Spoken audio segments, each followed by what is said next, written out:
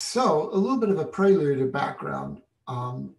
There's this proposal, and Stephanie was on here. Stephanie's part of this DART proposal from the National Science Foundation, and basically this stands for data analytics that are robust and trusted, and this is for the state of Arkansas, and it's a large grant. It's actually it's $24 million total. Now this is across the state of Arkansas for all the different universities. But it's for, like I said, developing computational infrastructure. And when we're writing the grants, when we're working on this, we have different themes: cyber infrastructure, data curation, social awareness, social media, learning and prediction. And Liz is part of this as well. So Liz, as you know, is part of the computer science. Liz, are you director of computer science at UALR? Is that right? What is your title? The chair of information science. Liz is the chair of information science. There you go. And so Liz is very aware of this and has been working with this from UALR. And so the interesting thing here on the side is applications, and we're supposed to engage in industry. And as you know, Walmart, or Arkansas is a very strong industry, right? Walmart, J.B. Hunt, Tyson Food. And so if you look, at the applications, you have transportation, logistics. Well, this would be kind of J.B. Hunt, for example, the largest transportation company in the United States, one of the very, very big in this. Retail and e-commerce.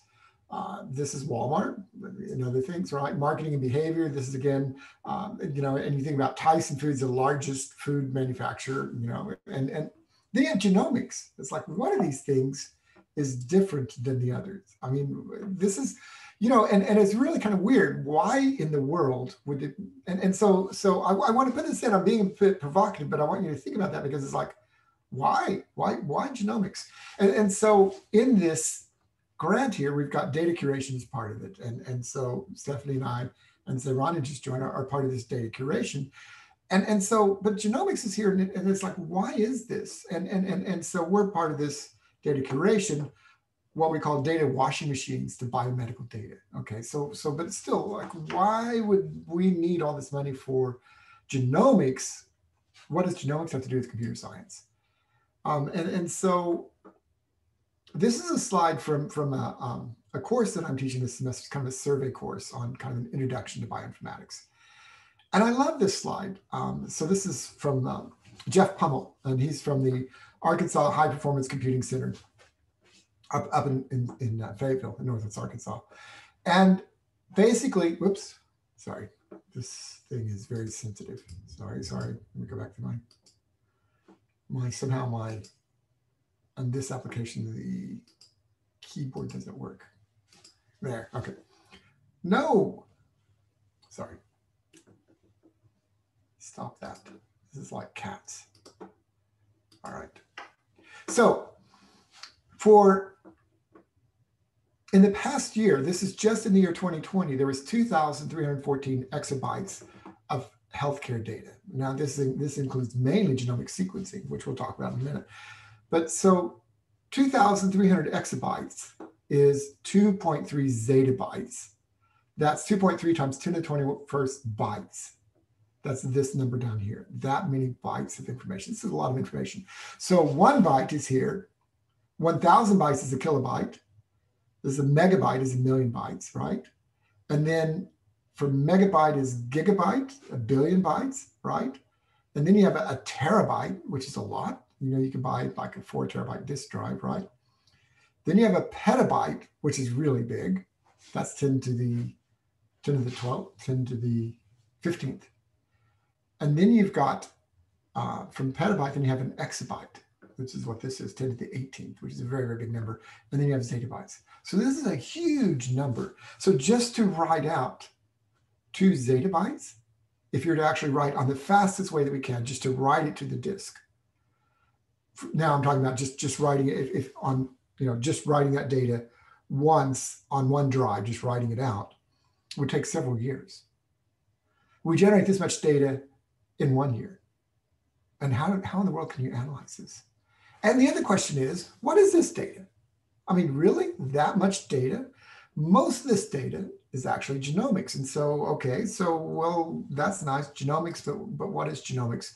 And what is biological information? So now that's coming to the gist of this lecture. So if you look up in the Oxford English Dictionary, there's, different people. Bioinformatics has been around for many years, and everyone kind of has their own definition of it. So bioinformatics is defined as the science of information and information flow in biological systems, especially using computers and computational methods and genetics and genomics. And the thing I like about the OED is they'll say, well, when was the word first used? They try and find out, and they tell you a little bit about the history of it. So it's first used in 1978 by Pauline Hockevek in Utrecht, at the University of Utrecht. And in fact, one of her master's students did a project with me. And so I lived in Denmark for many years, and Denmark and the Netherlands are fairly close. And anyway, I had one of her students. So I first got into this in the late 90s. So by the time I got into it, this was 20 years or so after we've been formed. But the interesting thing too, if you look down at the bottom, 2001, so this is more recent history, this is only 20 years ago, the hope was to make New York a leader in cutting edge fields like bioinformatics, in which computers are used to decipher genes and genomes. So this has been around for a while. Now, what's happened is, because the cost of sequencing has gotten so much cheaper, which we'll talk about that in another lecture, but we have much more information now to be able to analyze it. So biological information is different than there's other types of information. And so if you look at this picture here, this has got some lilies on here, but you see these reflections, and these reflections are from the wall, right? There's information here, and these are carvings that people made in this marble, right? And that's information, but that's different than the information that's stored, the biological information. You go from one lily to two lilies, and that's passed on from generation to generation. So biological information is basically, in a sense, genetics and genomics historically, right? And so viruses, as you all know, viruses are a very small piece, and basically all it is a piece of genetic material. In this case, is RNA. It can be RNA or DNA. And then it's got a coat around it. It's got a protein coat or lipid coat. And that's all it is. And so it's basically just a chemical. In a sense, a virus is like a rock. And it's not really living. Viruses aren't alive. They're just a set of chemicals. But these chemicals contain instructions. See, here's the information. And so this information is the biological information. And so that's what we're going to be talking about. So just a little sideline about viruses. These guys are really, really efficient. You hear on the news all the time about COVID-19, but so these are really small. And the question is, why is it so difficult to keep this virus from spreading, particularly if it's dead already, right? What's the problem here? So these viruses are so small, billions can float around in tiny droplets in the air just from one cough. 100 million viral particles of coronavirus would fit on a pinhead, 100 million. And they're really, really small. And so if you're to take all the viruses that infect just bacteria, they're just an enormous number. So viruses are all over the place. They're more than, they weigh, if you're to weigh them, they would actually weigh more than everything else, which is kind of amazing. And so if you're to take all the viruses that infect bacteria and stretch them out end to end, they would be 100 million light years, which is 1,000 times longer than the Milky Way. So the point is that these guys, the genomic information is really, really abundant. And so when people talk about sequencing genomes, they're not going to write down genomes to sequence anytime soon. There's just an enormous amount of material there. So this lecture is kind of based on these series of books, and there's more recently this book is now part of a series on PBS, and I meant to update this slide and include that. But that's there's a really nice series on PBS about this. But so there's a wonderful book. If you can read French, it's fantastic. And there's a pretty good. This is an English translation. It's pretty good from 1973, called "The Logic of Life." Okay, so, and then who wrote the Book of Life? This is a really, really nice book about the history of genetic code. And then again, the inside story, DNA to RNA to protein. And so anyway, so I mentioned this is on PBS. Okay. So like most science, you you want to kind of know the history, and it goes back to the Greeks. Most of our science was originally the Greeks for a while, and then you have this jump. And so Aristotle, back 350 BC, divided, he was kind of the first biologist. And he said, you have plants, you have animals, you have minerals. These are the three forms of life.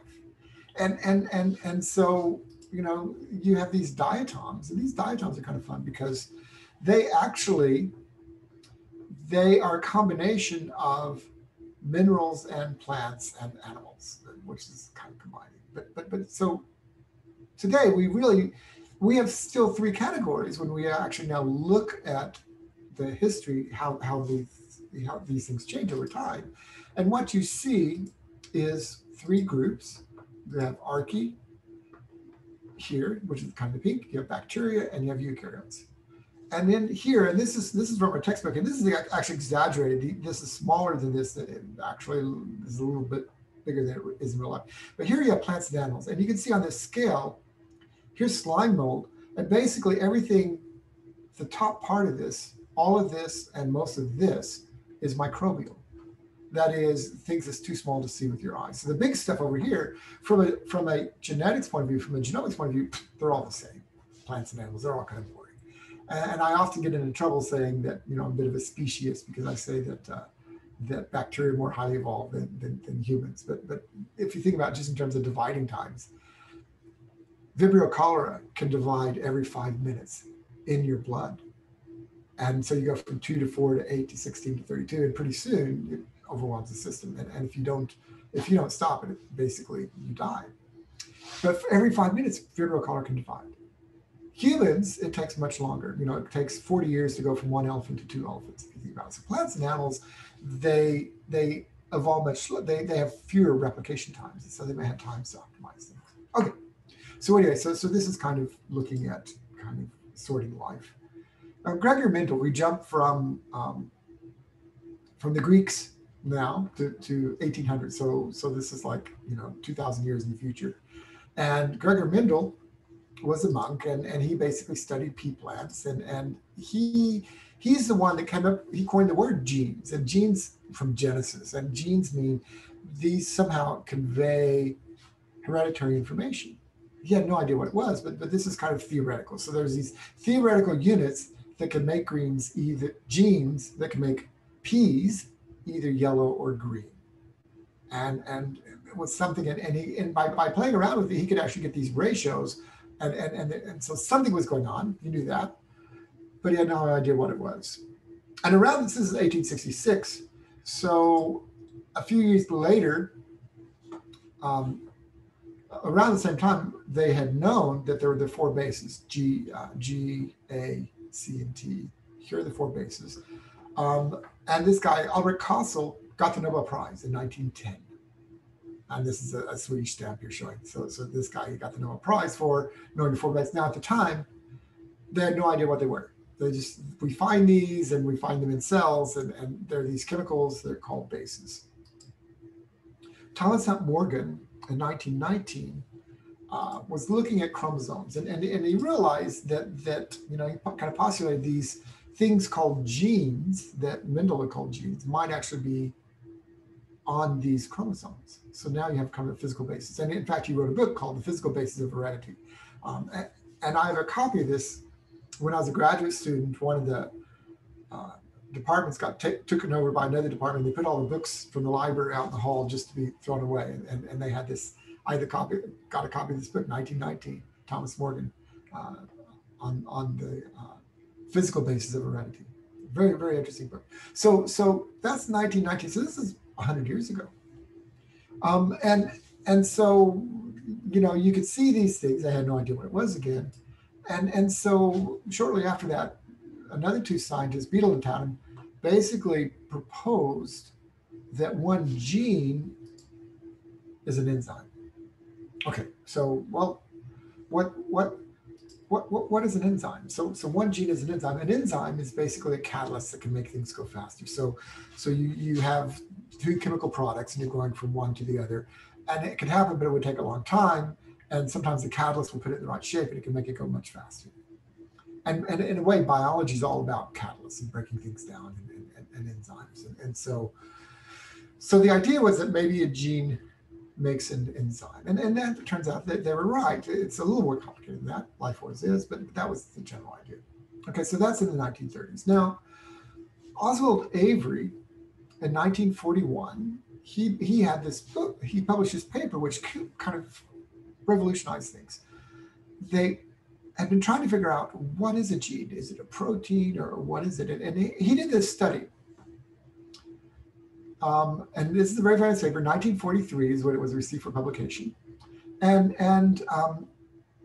this is in New York. And basically, he proposed that its DNA is the genetic material. What they had done is they had this pneumococcal, and it's a bacteria that could basically kill cells.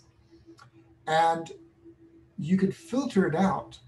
And it turns out that there was some material that could still infect and kill the cells.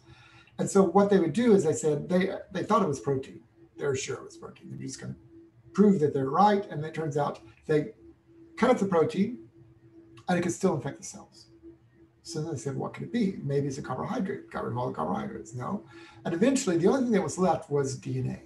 And they said the DNA must be the genetic material. Now, that was kind of at the time, it wasn't what people expected, a little bit counterintuitive, but that was going on in 1943. What also happened in 1943, actually three things happened in 1943. So one was they figured out it was DNA. The second thing is a physicist. This is at Trinity College in Ireland. So Erwin Schrödinger, you guys have heard of Schrödinger's cat. And so Schrödinger was a very famous physicist who worked in quantum mechanics and other things, and very, very mathematical.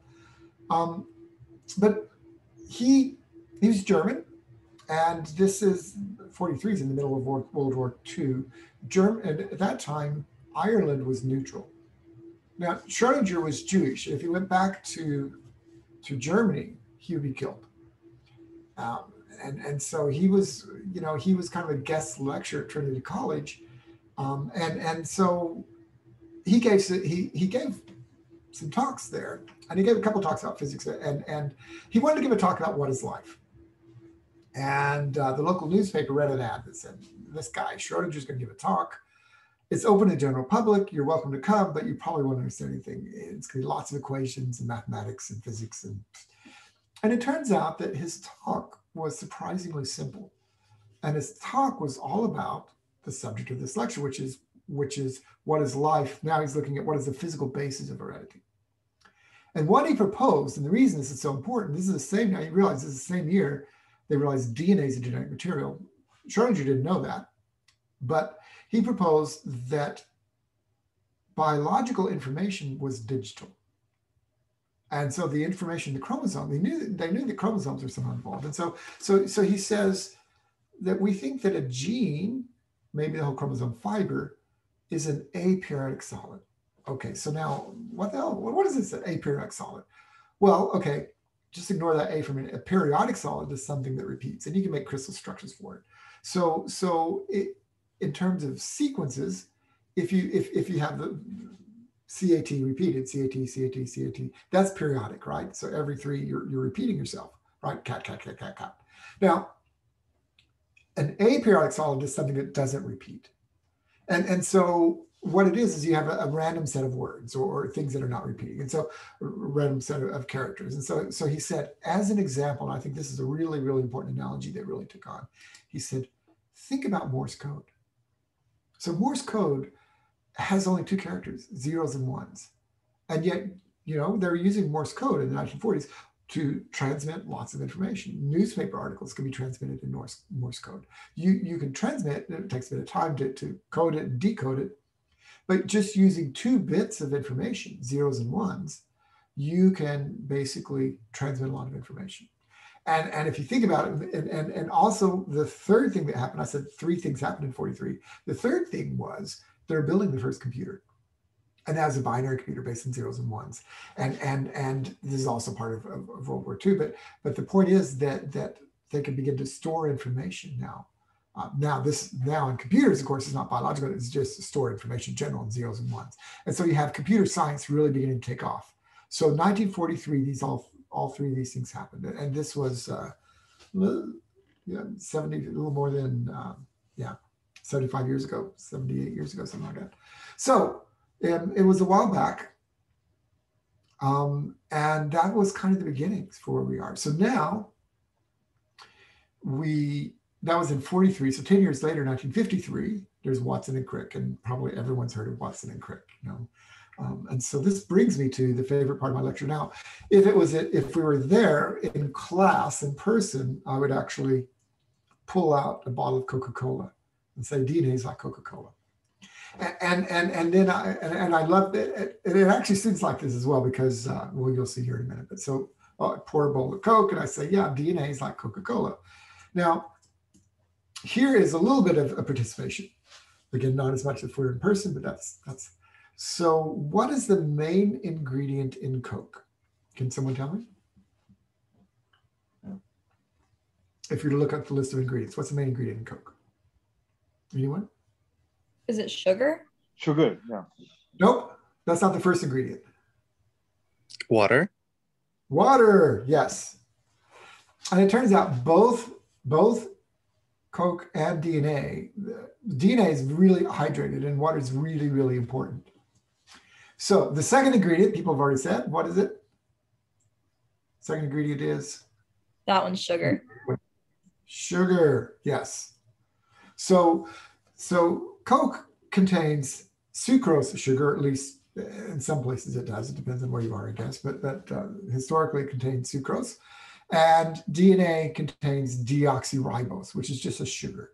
Now, a sugar is written in chemistry, we write it as C in parentheses H2O(N). It's a carbohydrate. So for every one carbon, you have an H2O. That's the way of thinking about it, right? So glucose, the common sugar, is C6, right? C6, and then you have H2O. You have 6 of those. So you can think of 1 carbon and 6 waters. So my point is, to bring this up, is sugar is really, really soluble in water. And as you guys know, so this isn't a Coke bottle. This is just a water bottle. But if you were to actually take a Coke and extract the sugar, it's like more than half. If you were to have just granular sugar fill it up, it's just an enormous amount of sugar. That sugar is really, really soluble in water. Okay, and it turns out that the backbone for DNA is sugar, and that's how it can be solubilized in cell. Now, the next ingredient. Anyone want to guess? Caffeine. It's there. We're coming to that, but not yet. What's another ingredient? It's more so. These are the most two, and then the next one, it depends, of course, on I'm not sure in Coke it's actually the third ingredient, but it's another ingredient that's important for this talk, and it's not caffeine. What do you think in sugar or in Coke? What else is in Coke? It's related to biology. If you think about it, what's in DNA? So DNA, it's got water, it's got a sugar, Phosphoric acid. Phosphoric acid, right? And so, in fact, in Coke, and when I was growing up, we used to have. I still remember a tractor and the battery had gone out, and my grandfather came and poured a Pepsi over the battery, and acid all ate it up and got it all fixed up, and with a bit of brushing and stuff, we managed to get it working again. So and I was impressed as a kid. I had no idea. And so Coke has phosphoric acid in it. They say it's making it addicting. I don't know, but anyway, you do have. And if you were to actually look at Coke, and again, you hold it up, you would have a little bit of powder in the bottom. Now you'd have a lot of sugar and a little bit of powder, which represents a phosphate. So that's there. In DNA, you have your phosphate backbone. And that's also somewhat soluble in water. Okay. Now, the next ingredient, and people have said this several times. So this is the the last one for this in Coke. What else is important in Coke, which gives you your kick, so to speak?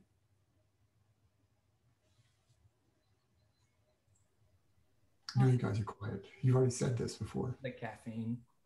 Caffeine, right?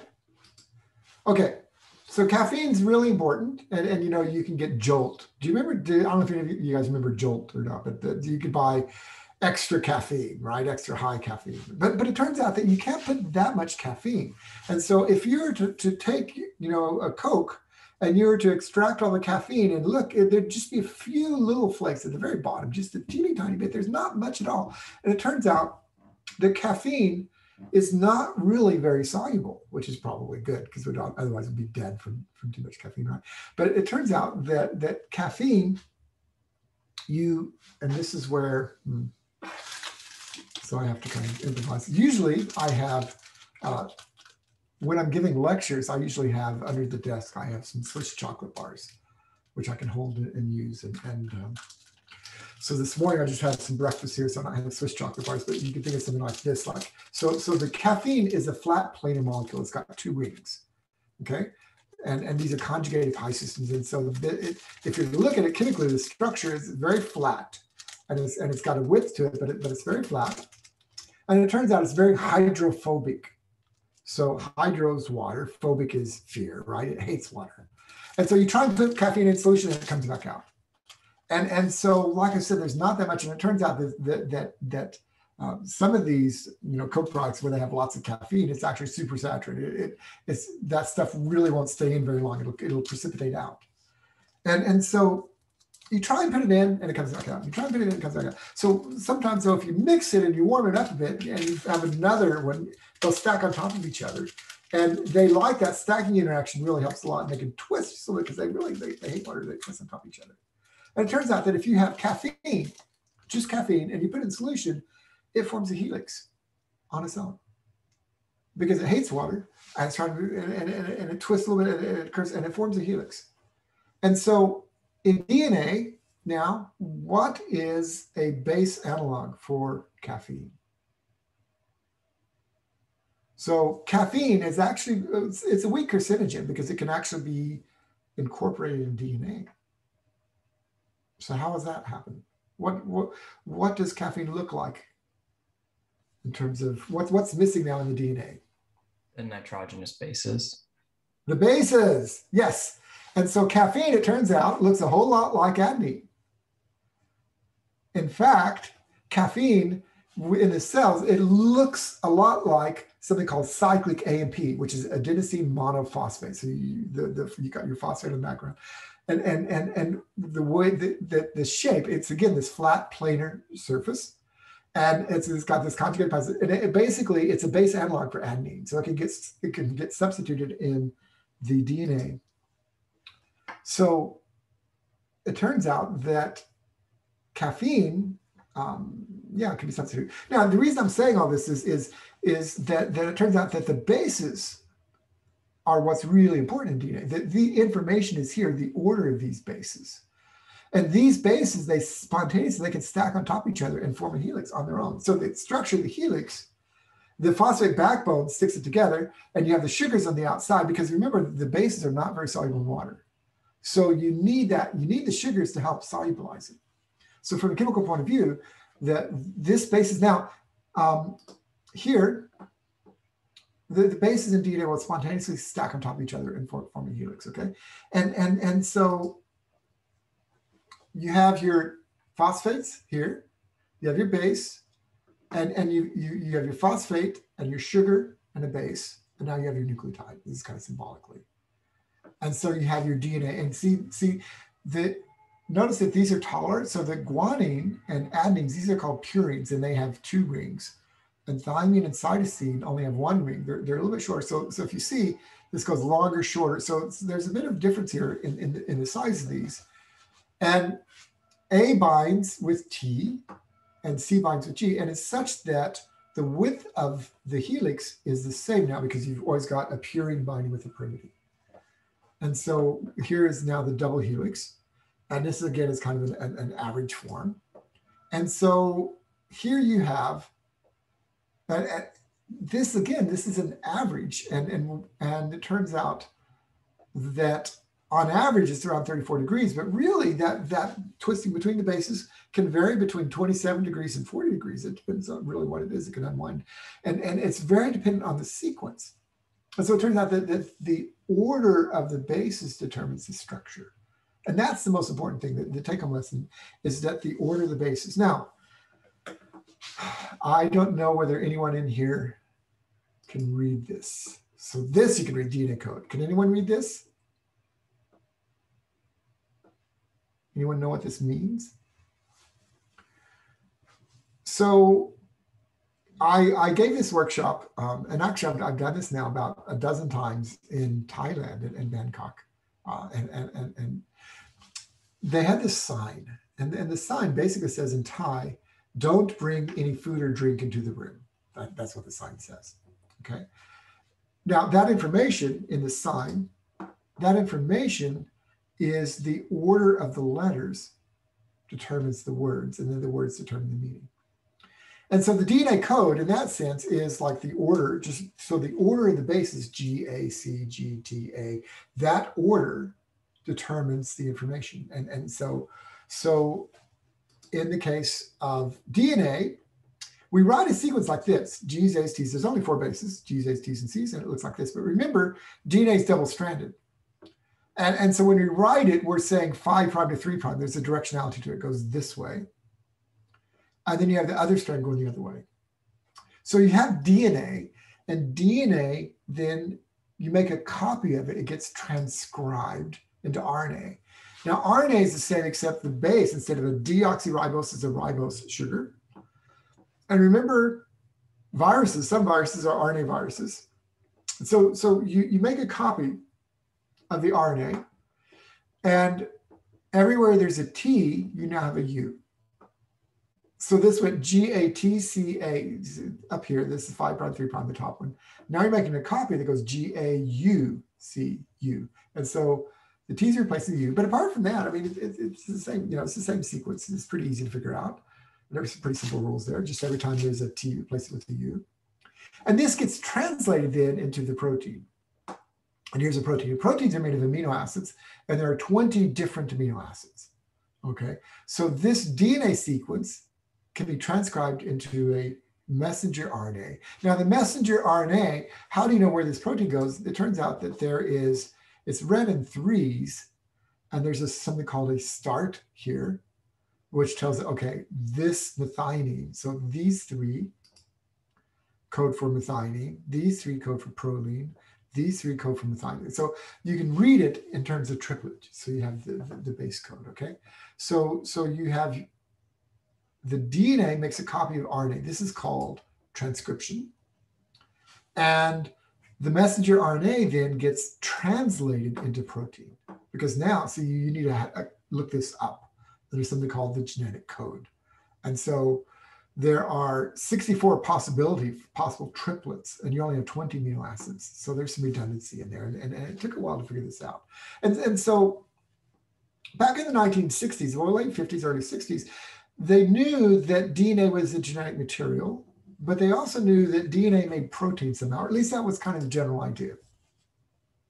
So this was called the sequence hypothesis. And they didn't know, but they said, okay, we think that somehow the amino acid sequence in proteins comes from DNA and RNA. And they actually then eventually they showed, yes, that's true. That is what happens. So, but from this came what's called the central dogma. And so the central dogma is that the information flows to the proteins. And once it flows from the DNA, RNA to protein, it can't flow back. And so this is kind of symbolized here. So you have DNA. Now you can make copies of DNA, and you can go from DNA to RNA. Remember, this is transcription. And it turns out you can do something called reverse transcriptase, where you can go from RNA back to DNA, okay? So you can go from DNA to RNA back to DNA, fine. And you can go from RNA, you can make copies of RNA itself. So this is RNA viruses do this, right? So you could do all of this, and then you go from RNA to protein. Now, what the central dogma says is you can't very easily, it's almost impossible, you can't go from protein back to RNA. I mean, you can guess, but because the genetic code is redundant and you have 64 possibilities, and there's some other reasons as well, I'll talk about, maybe we'll see, but there's things called editing and it's just a nightmare. Biology is really messy and complicated, but this is kind of the general idea. So if you have all the DNA gets transcribed, so all the DNA is called the genome. The ohm means all, so this is all the genes, right? All of the DNA is a genome. It gets transcribed to RNA. So all the stuff that gets transcribed, you call it the transcriptome. This is all the stuff gets transcribed. And then all the stuff that gets transcribed, some of this gets translated into protein. And so this transcriptome makes a proteome. So now the flow of information goes from your genome to your transcriptome to the proteome. So that's kind of in a nutshell. This is what biology is all about. So in the case of the coronavirus, this has been in the news. Here's your coronavirus, and here's your RNA genome. And this RNA, this is the information. Now, how does this make protein? So here it's kind of mapped out where the proteins are encoded by the RNA. But in the 1950s, they're trying to figure this out. And so what they did is they had some DNA sequences and they had some protein sequences, and they're trying to figure out, okay, how does it go between the DNA and the protein?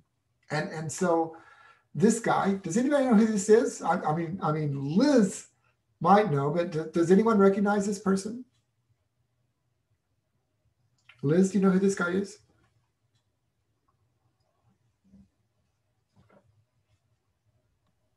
I was going to just do a wild guess. Is that Turing? No, that's not Turing. No, this is in the US. This is von Neumann. So this is with a computer called the Maniac. It was a huge computer. This is probably like in the 1950s. And this is a really big, you ready for this? It could handle 500 bytes of information. Not even a kilobyte, but this is back in the early days of processing. But in the 1950s and 1960s, in computer science, now they're starting to talk about information. And of course, in the computer science information, they're thinking digital information, and they're thinking zeros and ones, that kind of binary information. And so it's logical to think of the DNA sequence as information, because now instead of zeros and ones, you have 2 bits of information. You can ask 2 questions. Is it appearing, yes or no? And then is it an A or T? And by those 2 questions, you can figure out which base it is. So you only need 2 bits of information to get 4 possibilities, GATC. So people were thinking, okay, this is all solved. We understand it. So they're going to use computers to figure out what is the genetic code? Because there's 64 possibilities, right? And you have 20 amino acids. And it turns out that they had all the DNA sequences, they had the protein sequence, and they're trying to go back and forth between them. And they're in all these computer programs. And can anyone tell me, did it work? Does anyone know? Know what happened? It turns out it wasn't the computer scientists that solved this. It was experimentalists. What they did is they made AAA, and they said, oh, look, this makes phenylalanine. So it must be that the 3 A's make phenylalanine, and it's just right. And then they would make UUU and GGG and CCC, and then they would go GA, GA, GA. And now if you look at the 3 sets, you can figure out, you can look and see what amino acid, and you're getting alternating amino acids. And so by kind of process of elimination, by doing experiments, they solved the genetic code. The computer scientists said, oh, we know because it's information science, we can solve it. Well, no, they didn't. But somehow this got missed in a lot of the textbooks. And so people still think that the DNA sequence is no different than a Boolean 0-1. And you hear people like Bill Gates say, well, the DNA is the most complicated computer program ever written. And it's kind of maybe partly true. And so this has been maybe 10, 15 years ago. So I'm the youngest of 5. And my family, I grew up in Springdale, and we used to joke that they're all, there were 20,000 people, and out of the 20,000 people, 19,998 all believe the world was created 4004 BC, September 23rd, 10 o'clock in the morning is a Thursday. And the only two that didn't can't deny it. And we both wound up leaving. My brother, he's really worried. He knows that I'm a scientist, and most scientists are kind of, tend towards atheist and, having all these things. And so he sent me this book. And he loves me. He doesn't want me to burn in hell. And I appreciate that. I understand that. But so here's, and the title of the book is Signature in the Cell. And the subtitle is DNA and the Evidence for Intelligent Design. And my brother knew I worked with DNA. And so here's a DNA helix, and here's your code in CGATC. And then the shadows under it is a circuit board. And the idea is that the DNA encodes all this information for how to make the circuit board. And that's kind of true, maybe. And so there's this whole group, and this guy that wrote this book, Stephen Meyer, it turns out that his book was 500 pages long. And Darwin's Origin of Species was 500 pages long. And he makes this long argument, and Darwin made an argument. So his book is the same as Darwin's Origin of Species, or at least this is what my brother was telling me. I'm like, okay, well, I'll read it and see. And so these guys, what they do is it's all about information. We're talking about sequences as information. And so this is a really complicated code. So the question is, who wrote it? Who is, and it couldn't have happened on its own. So it turns out it was obviously evidence for intelligent design. You had to have an intelligent design. And I call this a one-dimensional view of biological information. Okay, so what I mean by that? So I'll come back in a minute to think about this, but it is true, DNA sequences contain information, and the DNA sequence does code for amino acids. Yes, absolutely, that's true. They're right. Now, but the DNA sequence can also code for RNA sequences that don't get translated, okay? And the DNA sequence can code for stable RNAs, tRNAs, ribosomal RNAs, small nuclear RNAs, telomerase RNAs. Telomerase RNAs are the things at the end of the chromosomes that kind of hold them together. It can also code for protein binding sites. It can code for architectural. Now, what is this architectural information? So it turns out that for many years, I worked on something called DNA curvature, and you can actually on the computer take a DNA sequence and predict what it's going to look like in 3D. And some sequences are curved, have natural curvature to it, and that's important for protein binding sites and other things. And for binding, these are proteins where it wraps around, because the DNA, I really haven't talked about this. I'll talk about this sometime later, but DNA is compacted about 7,000-fold in bacteria. It's really, really crunched up there, and you need proteins to help crunch that up. In humans, a lot of the DNA gets permanently crunched. This is kind of wrapped up.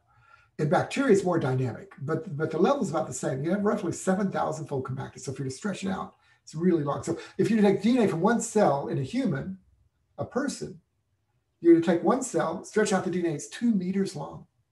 It's almost as tall as you are up and down from one cell. Just the DNA from one cell. And so the nucleosomes are responsible for wrapping that up. So there's a lot of information there in terms of architectural information. Now there's also structural stability information. So some sequences are more flexible, some can open up, they can bind. And so there's a lot of this kind of information. So you have transcription initiation, you have origins of replication where you make copies. You can also have mutational hotspots. So some parts of the chromosome can mutate higher. So in short, you have all these different types of things. And so really what's going on here, this information isn't just coding for proteins. Yes, it can. But more importantly, the information is actually forming all these different structures. And so DNA can be curved, it can be flexible, it can be left-handed, it can open up, it can form cruciforms, it can form hairpins, it can form folded slip structure, slip strand structure. It can be parallel, sometimes it can be anti-parallel. It can form a quadruplex like in the chromosome, so 4-stranded DNA, 3-stranded DNA. So it can do all these different things. And does it do this in a cell? Well, yes, it does. It turns out that it's doing a lot of different dynamic things. So this is what I call a 3-dimensional view of biological information. So it's not that I think that these guys, it's not because I'm opposed to them saying, well, believing in God or whatever. I don't care. They can believe in God if they want. That's fine. But they're trying to say we have scientific evidence. We can prove that God exists because it had to be intelligent design, because DNA sequence codes for proteins and you had to have an intelligent design. I'm like, well, they missed a big part of this. Is what's called an urban legend. This is in society all around us. So I don't blame them per se, but this is just an example. And I probably offended people by bringing this intelligent design up. But it's an example of what's abundant in our society, that people really think DNA is just codes for proteins. Well, it does code for proteins, but it does a lot more as well. And in fact, in humans, only 1% of the DNA codes for proteins. 1%. And so it does a lot more than just code for proteins. And the structural, the three-dimensional structure is the information. So that's DNA. Now, RNA, of course, RNA can make proteins. Yes, it does. RNA can also say where these proteins are going to be made. So it's kind of like a little postal code or zip code where it says, and so you have a cell, and before the cells, you have like a very early stage oocyte or something. You have the RNAs being made, and there's a little thing on it that says, put this RNA over here. Now this protein's made this part, this protein's made over here, and this protein. So you have localization signals. You also have stability signals. Some RNAs, normally the average life, people talk about these vaccines. My brother Steve was saying, oh, this Pfizer vaccine, that it's an RNA vaccine, right? And is this going to change my DNA and stuff? And I kind of laughed at him. I said, it only lasts just a couple of minutes. That's why they have to keep it at -70. RNA is not very stable at all. RNA, the average half-life for RNA is about 2 minutes, and then it's gone. And so with people that work with RNA, they have to be really, really careful, because RNA is just not that stable. Now, some RNAs can last a long time. Some RNAs can last several hours. And it depends on, so the structures can determine stability signals. There's ways you can do that from the point of view. They can also encode splice sites. So you have RNA splicing. So this piece of RNA gets spliced into that piece and put it together. They also can be edited, which is a real pain in the butt from a computational point of view, because you have your DNA sequence, you can predict the RNA sequence, but it turns out that when it gets made to RNA, they make some changes. It's like, no, don't do that, please. It's a real pain. So you can have all of these different things going on. Now that's just looking for proteins. Now you can also have stable RNAs, transfer RNAs. And so you have one tRNA for each codon, and you have 60 codons, 64 codons. And so it's more or less the same in all living organisms, kind of. It's a little bit different in mitochondria. There's maybe, depending on who you talk to, there's probably about 40 or 50 different genetic codes. But most organisms use more or less the same. Kind of keep your fingers crossed, but so generally the same genetic code. Ribosomal RNAs, these are a mixture of RNA and proteins that form very stable structure for synthesizing proteins. And then you have other DNA RNA complexes. And so this is just looking at an RNA molecule here. This kind of looks like a little person or something, but you can see that the base is here. It folds back on itself. This is RNA. RNA is single-stranded RNA, but it's double-stranded in these places that can form this particular structure. So the idea is, again, the sequences encode a particular structure, and that structure determines what it does. So proteins can be information, but we already kind of knew this. And remember, originally they thought the genetic material was proteins. And so proteins can basically be active sites for enzymes. They can make structural roles. They can do ions and channels and pumps. And proteins do all kinds of things. I mean, proteins are kind of the workhorse in biology, right? And so this is a picture now. This kind of it's called a ribbon structure. So here's part of a protein, and this is an alpha helix, a protein helix, and then it has a turn, another helix. So this is a helix turn helix motif, it's called, and this binds DNA. And this is a part of the beta sheet up here, and you see here's a piece of DNA here, and this is actually not that much. It's like 100 bases of DNA, and the protein binds it and it bends it 180 degrees.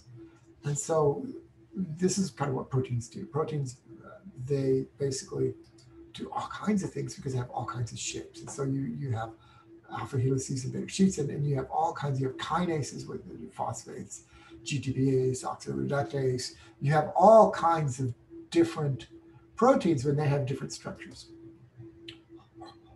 So the summary is sequences make structures, and those structures determine the function. And these sequences can be DNA sequences, they form structures, RNA sequences form structures, protein sequences form structures, and those structures determine the function. So that's kind of where I'm at. Okay. And so now I have some questions for you, and then I'll let you ask me some questions. So this was taken yesterday. This is in our backyard.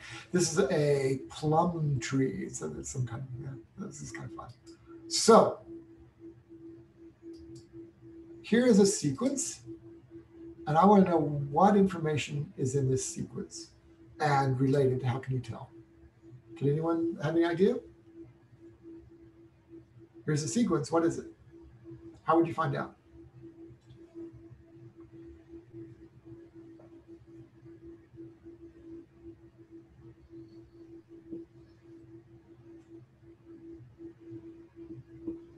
Haley, I know you're not shy. You've probably seen this before. Is this from the Tatabox like sequence, like when they use the software Tatabox? I don't know what Tatabox is, but Tatabox, we look where you're finding where, at least I think, that what the Tatabox is upstream. It's called -10, -35, where your, this is where your RNA polymerase is going to bind and open up the helix to make transcribe it, to make a copy messenger RNA. I would just blast this. Good. Yes, absolutely. Yes, You're yeah, right. yeah, blast. So Andrew, you're absolutely right. Just blast it. And you guys, and we'll post, I'll give this to Liz and she'll post it, and you can do that and you can blast it and tell me what it is. So when was BLAST written? What year? 2013? Is it 13? Try again. It's one of the most cited papers, by the way. 1985. Oh. 1985. It's a fantastic program. It's really great. It still works kind of. Now, if you were to blast this against everything in NR, that what's called, so all of GenBank, all right? How long would it take? Everything is in the database. You want to say, that's what you're going to do, right? Any idea how long it take? Maybe a minute or two. Depends how many people are using it also. Yeah, but you have to listen to what my question is. Now I want to blast it against everything that's in the database. Probably hours. Do you remember me talking about how much was there before? 10 to the 21? That's a lot of bases. How long is it going to take to search through that? It turns out it takes several years. And so you don't do that. What they do is they have approximations they may have done. They have ways of speeding things up. They have all kinds of tricks they can do. But you're not looking against everything. You probably don't want to. You couldn't. Because it doesn't scale very well. This is written in 1985. And things were a lot simpler back then. And you could do some fairly simple searches, right? But now, all of a sudden, the world's a lot more complicated. Something to think about. So I'm curious, who was... 1985, probably some of you weren't born in 1985, right? just to think about. So yes, BLAST, absolutely, that's how you do it, but you just need to be aware that it's not quite as yeah. Okay, and so the other is more kind of a philosophical question, but is DNA sequence really like a language? In other words, can you take a DNA sequence and translate it like you would a textbook and put it in different languages, and then you'd have all the meaning? What do you guys think? No. Maybe just because like there's like introns and exons and you have to like sort it out. Well, and so how do introns and exons, now what you're doing is, you're kind of skipping ahead. You're thinking DNA sequence, you're thinking of RNA sequence, right? The DNA encodes an RNA, and that RNA gets spliced. Introns and exons are put at the RNA level, not DNA level, right? But you're right, those introns and exons, you have intron and exon boundaries. It turns out, how does it recognize that? It recognizes structures, right? So what's happening is that the sequences form structures, and you can have different sequences forming the same structures. So you kind of need to learn on that. So it's not just a real simple linguistic. It's not just one-dimensional. That is, you have your letters, G, S, D, and that's the information. It's those letters actually encode, if you will, the information in those is the structures they form, and those structures then determine the function. So the biological information is in structures, not just sequences.